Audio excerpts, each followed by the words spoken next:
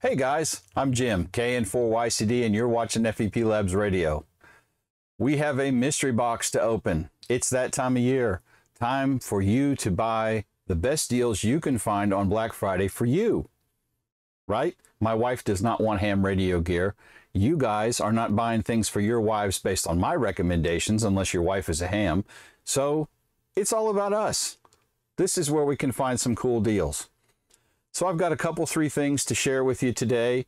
I bought a mystery box from Gigaparts. Let's take a look at it. How are you? Today we have an unboxing. I'm not much of an unboxer usually, but I'm going to make an exception today.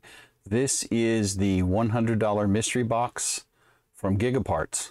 I ordered this yesterday on Black Friday in the morning, and this showed up via FedEx today, which was amazing. I was like, what? I ordered some other stuff. That's not here yet. There'll probably be a video on that when it gets here. I was amazed that this showed up today. I didn't expect to see this till Monday or Tuesday. So this is the $100 mystery box from Gigaparts. I have no idea what's in it. I've never got one of these before. So we're going to give this a shot, and you're going to see it with me on camera. And unfortunately, I left my pocket knife in the house, so we're going to have to improvise, adapt, and overcome in a military manner. And I find that a screwdriver blade works pretty darn good for opening boxes. So let's give this a quick tear and see what we got. This is like Christmas. Now, Gigaparts has, and I'll put some links down. I figure out what camera I'm looking at. I'll put some links down below in the description. I think they have, if I remember correctly, and I'll update it on screen, they have three or four different mystery box sizes, prices. So this is the $100 one, which I believe is the biggest one that they have. So let's find out what we get. I believe this says that it has a minimum $200 value on this mystery box. So here we go. We're doing this together, folks. What have I got? What fabulousness is in here? Oh, okay.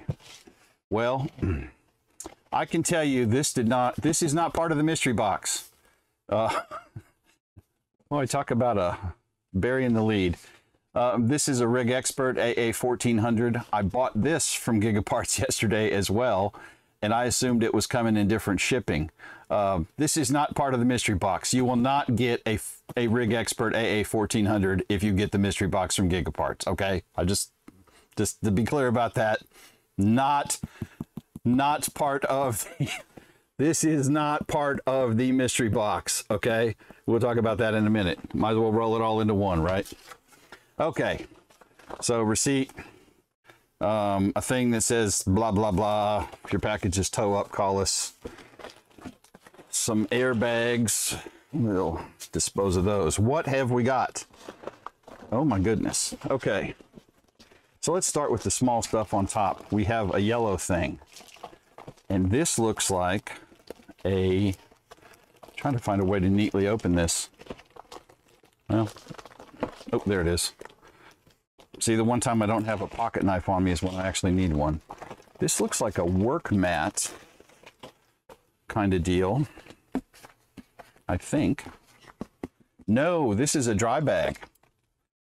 So this is a dry bag to put your gear in. So it's large.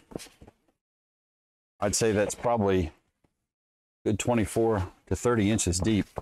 So this is a heavy vinyl bag, and you can put your radio, etc., in the bag. So that's pretty cool. And then it has a buckle here to fasten together. Velcro fasteners at the top. I would assume maybe there's more in the bag. No, that's it.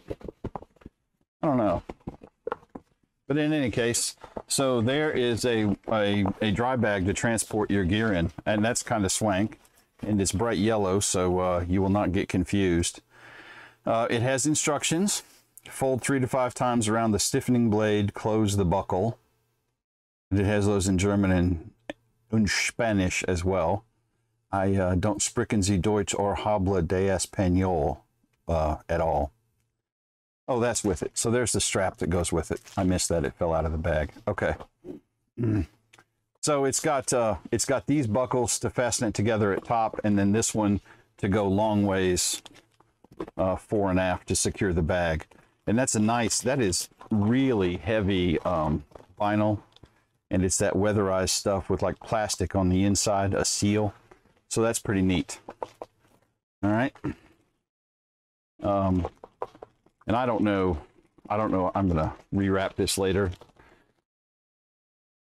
I don't have a use for that at the moment, but we'll get to it. More air packs, don't need those. We have that and this, which is fascinating. What is this? This looks like a case for radio, and it is. Oh, and it has stuff inside. So we got some batteries and an SD card as well. These are Smart Tools. Oh, that's neat. Interesting. So these are rechargeable USB batteries.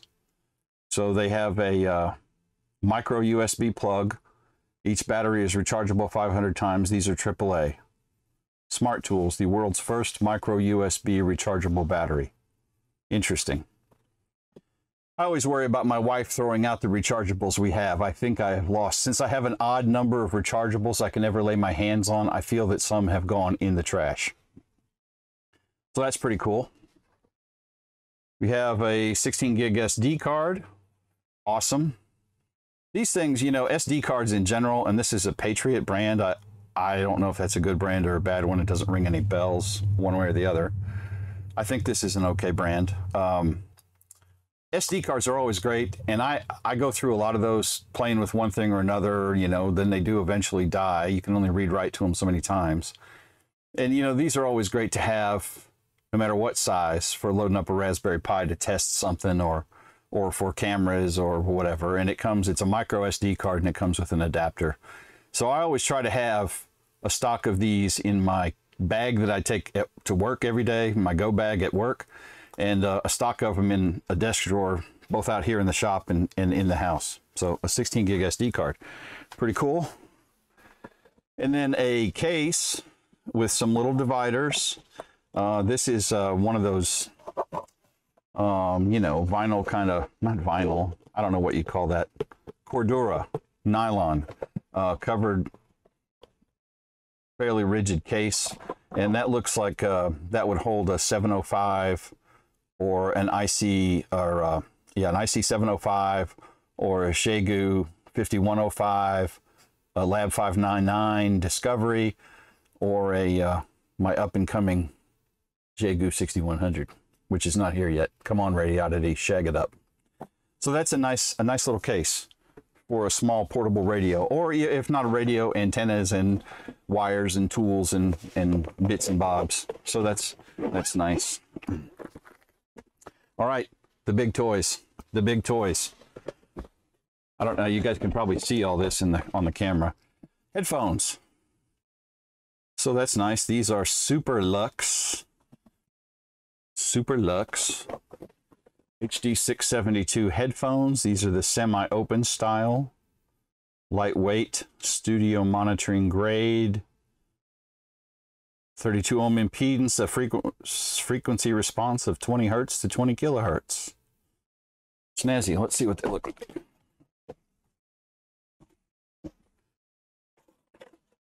And they have an adapter. They're wired. 1/8 inch stereo plug on the end, and then a 1/4 inch adapter. And it looks like there's a little case to go with the headphones. So nice. See, I may end up re-gifting some of this stuff. My daughter, who is 10, seems to go through a lot of headphones, and I'm not quite sure what the child does with them. But she is tough on headphones. Let's see if we can get this thing back where it'll close.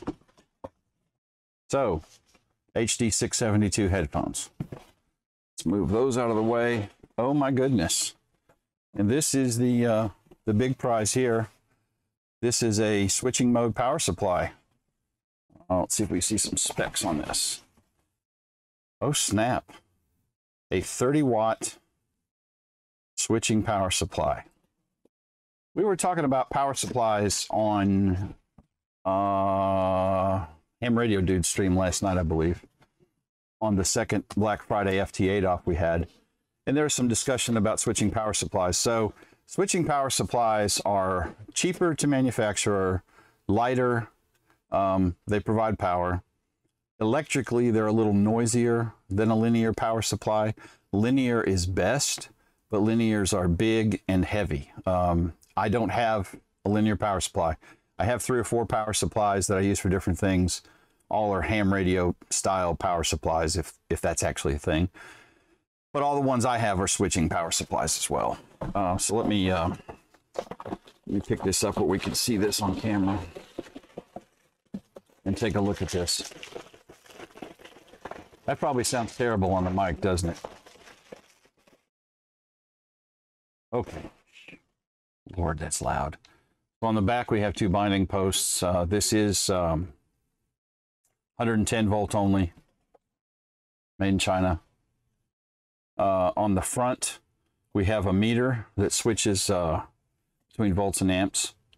And then, of course, your power switch. There's a noise offset switch and a 10 amp cigarette lighter style power plug as well. So, you know, I'm sad it doesn't have power poles on it, but it's got binding posts, which is fine. There's not many of you that haven't made a binding post to power pole adapter, are there? Can't be. More than 1 or 2 of you. I've made several. So that's a nice power supply. And I could look up the cost on all this stuff online, but I don't. I knew I was getting a mystery box. I'm kind of pleased with all this stuff. I think it's all pretty good swag, honestly. Now how this goes back in here, I have no idea. Let's see. It's got to go like that. And of course, then it comes with a plug.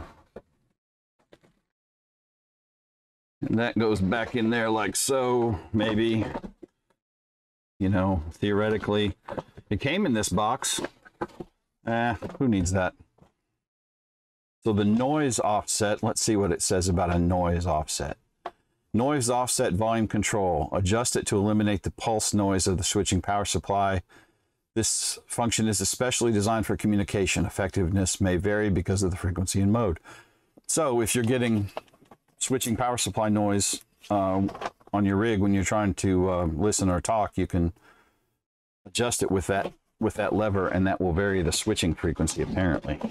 So that's pretty cool. So there we go, my very first mystery box. I think this was a pretty good value, honestly. I didn't really need headphones or a switching power supply. I was kind of hoping for, I don't know, something else. But as far as value goes, and it is a mystery box, right? It's a total mystery box. Who knows what you're going to get?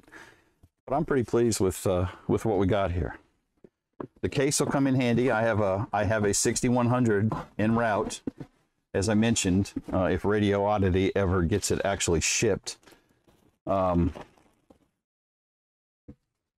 Temporarily offline says he's already got a ship notification. We ordered on the same day, probably within the same hour. Where is mine, Radio Oddity? We got our dry bag, and of course we had our rechargeable batteries and an SD card in there. So that is not a bad haul at all for a mystery box. The power supply is useful, you know, always. So pretty cool. All right, guys, that's all I've got for you today. Thanks for stopping by and watching the video. If you would, give me a thumbs up down there in the right below my video if you liked the video, or click dislike if you didn't like the video. Either way, that kind of lets me know. Ring the bell. That way you'll get notified whenever I post new content. I appreciate it, y'all. And feel free to share it with your friends. Let everybody know. Thanks. Have a good one.